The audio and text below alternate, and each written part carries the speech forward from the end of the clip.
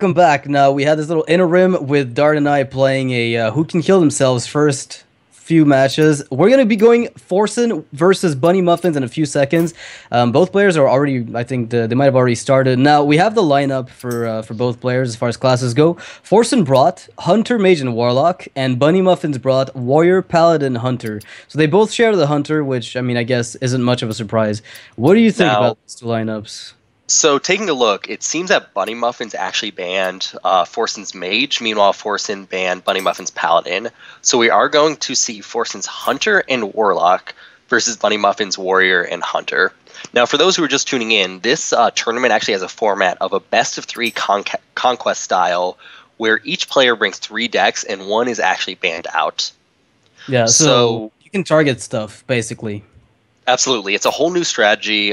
We've seen some people bring some interesting lineups in the past. In particular, Toyota yesterday brought an anti-Hunter lineup, which unfortunately was kind of punished pretty badly when StrifeCrow actually won with his Hunter deck. So it's a debate as to whether you want to bring all-around solid decks or, again, try to think of a strategy that'll give you give you an upper hand against your opponent.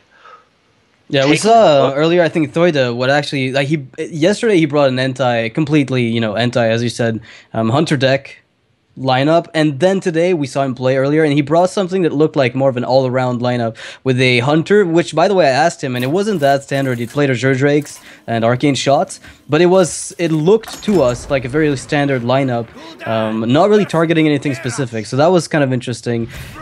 Usually you want to bring a very similar lineup in a conquest format, more so than anywhere else. But I don't know that everybody's going to pick that strategy by default. Exactly. So Forsen seems like to have brought pretty standard decks. Hunter and Warlock we've seen a lot. Mage, again, I've seen in the past, Forsen likes to use a lot of aggro-type mages, either Mech Mage, Tempo Mage, even some sort of just rushdown mage. So that may be why BunnyMuffins wanted to actually ban it out of the way. What type of Warlock do you think actually Forsen decided to bring? Well, I think Forsen's more of a... I mean, based on what we saw there for a few seconds, it must have been Zoo, right? Or is that more of a mid-range lock? It looks like we are getting into game 1. So right away, we do see Forsen on a Zoo deck, while BunnyMuffins is playing Patron Warrior. What do you think about this matchup overall? I think it really depends on whether or not the Patron can get a mid-game swing, because it still suffers from the same old problems that Warrior used to back when it played Control, but it's much easier now to get a mid-game swing against them, whereas usually you would stabilize sometime on turn 6 or 7. Now you can sometimes do it a bit earlier than this, but this is a really dangerous start from Forsen. It's going to be very tough for BunnyMuffin to stop the bleeding. However, Forsen actually does not have what looks like a turn 4 play unless he wants to implode his own egg, which could be a consideration. And he top decks the in-game boss, filling out his curve perfectly. Esports, that's exactly what it is, esports. But wait, he only has 75% mana utilization that turn. We gotta be careful of that. And look at that, BunnyMuffins blowback here, attacking to the Voidwalker. So this is a good move. The question is whether Forsen wants to actually use the Doom Guard, losing both Implosion and Power Overwhelming. Now, Power Overwhelming is usually not a card you want to lose. However, we have seen that BunnyMuffins has used his first Eviscerate. So I wouldn't have been surprised if Forsen actually opted to use the Doom Guard there to push the damage and hope that BunnyMuffins had no answer for it. Yeah, but Power Overwhelming is a bit better in the same in this case because you're still getting almost as much damage out of the egg, and you're also spawning an extra threat that the warrior has to answer, which in this case is going to be very difficult. I mean, Frothing Berserker is nice, but it's not going to be enough. I mean, at this point, Forsen's going to be taking the game pretty much. So by tacking into the wolf here and using Execute on what will actually be the 4/4 after the wolf dies, it will leave Forsen with a 2/3 and a 1/1. More than enough. However, his opponent with the Doom Guard. Absolutely, and when the Doom Guard pops out, this will be game 1. Forsen takes BunnyMuffin 1-0 with a quick start to the match. So Forsen, I mean, that was a really quick game. Usually Zoo is played fairly quickly, to be honest, but that was just, like, the decisions were really quick. And I think it kind of pilots itself. Until you start running into the funky patron plays, the deck kind of plays itself out. You know, when you get such a good curve with the egg and then you follow it up, you top deck your only 4 turn, like, you know, with that Imgang boss, the only possible 4-drop you could have played there. I think that kind of played itself out. Absolutely. I actually personally think that a lot of people are underestimating the power of Zoo currently, just because they can contest a lot of the patron decks now that some of them have slowed down. Some of them have been replacing loot hoarders for stuff like Gnomish Inventors. It allows the Zoo decks to speed up and gain that momentum enough to actually take out their opponent, usually by turn 5 or 6, as we saw in that game. Yeah, Forsen's gonna have to go for his Hunter deck now, so he's got possibly a very aggressive lineup, and, you know, Titular Celestial was saying that recently in an interview he did for Gosu Gamers. He says that aggro, like, statistically from the stats that they've gathered, seems to have a big edge, so he plays aggressive deck as a result of those stats being gathered, and to him, it makes just all the sense in the world to focus on aggro rather than even try for control. And as we saw in DreamHack, Titular did do well, so he does know what he's talking about there. Who do you think has advantage in this matchup between Patron Warrior and Hunter? What looks like kind of a hybrid version? Yeah, I think this is hybrid. I would say if a high main falls down and BunnyMuffins doesn't have what it takes to handle it, that's usually what is the nail in the coffin. The thing is, Fiery War Axe was never drawn for BunnyMuffins in those 2 games that we've seen just now, which is always a bit of a problem. Now, BunnyMuffins actually has the perfect answer to this Leok, and I'm sure he's ecstatic that it was Leok over Huff or Amisha there, because now he actually only has to take the 2 damage. Oh, wow! It's a Snake Trap! Forsen is running Snake Track. Again, luckily BunnyMuffins will only have to take damage from the snakes throughout the course of 1 turn, as he will be able to wipe them off the board with the Death Bite the following. Yeah, the AoE is going to be meaningful. That's an extra 3 damage that Forsen manages to weave in, however, and every bit counts when you're playing against a class that can start armoring up to counter your hero power, which against other classes can be your best source of consistent damage output. Now, what do you think about his choice to actually attack before putting down the Acolyte? I'm a bit surprised by it. Ooh, what a whiff. Forsen needs to find an Iron Beak Owl if he wants to do anything with that Ancient Watcher. I would love to see an Acolyte of Pain into the Cruel Taskmaster here, just to get build up a little bit of board presence and start cycling through your deck. Oh, I agree with you wholeheartedly. And he's playing a Blood Mage Thalnos, by the way, which is not an unseen card in Warrior, but it's not very common. Very often you see it played, like I've seen it played in variants of Grim Patron with Revenge as a one-of, because the 4 damage AoE takes out a lot of the stuff that will typically take you down in a Zoo matchup, let's say. When you're low enough, you can get a Blood Mage Revenge for 4 mana and just clear the 4 damage AoE, which negates, you know, the Defend of Argus buffs, the Nerubian eggs. You know, the Nerubians have 4 health very often, so it can be very absolutely. Forsen does find a way to actually clear out this Acolyte of Pain without giving it multiple draws, which I do like to see here. The only issue is he did not use his mana optimally. He could have actually played down a Shredder there and started putting more damage.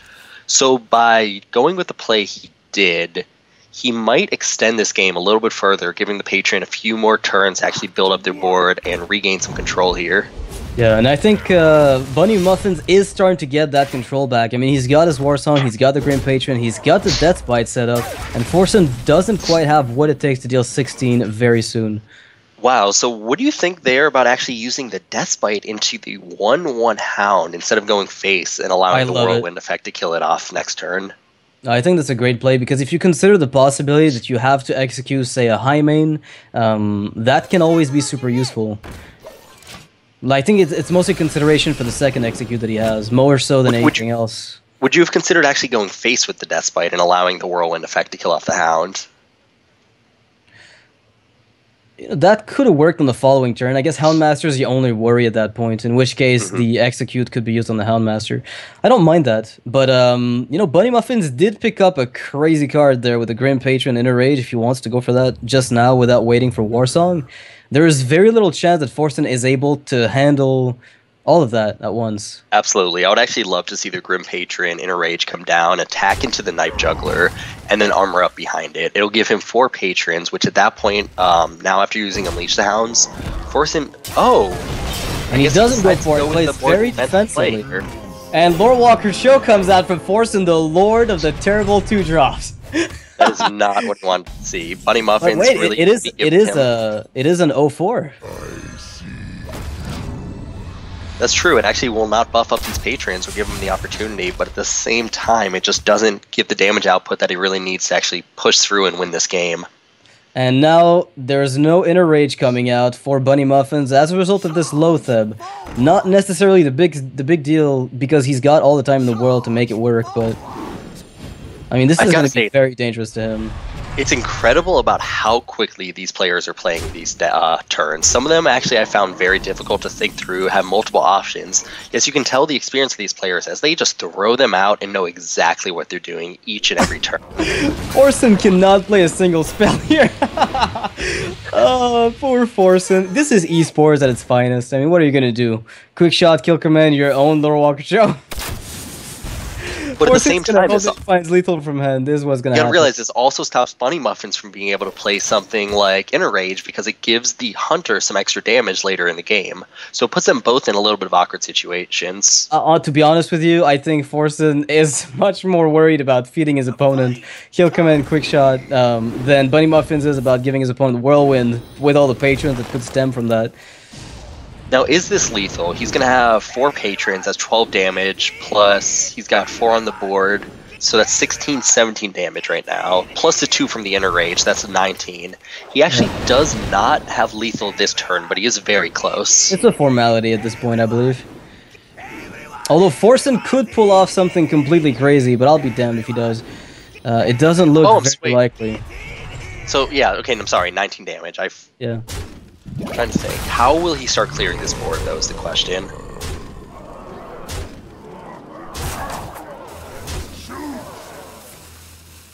Now, will he decide to use the execute, allowing Forsen to actually use it right back against him? Against what, a Nature Watcher? I mean, I don't think he will. Not that it matters much. I think at this point, Forsen doesn't care, because whatever... I mean, I guess he could still try to wipe the board, since Lord Walker Cho is now out of the picture, but...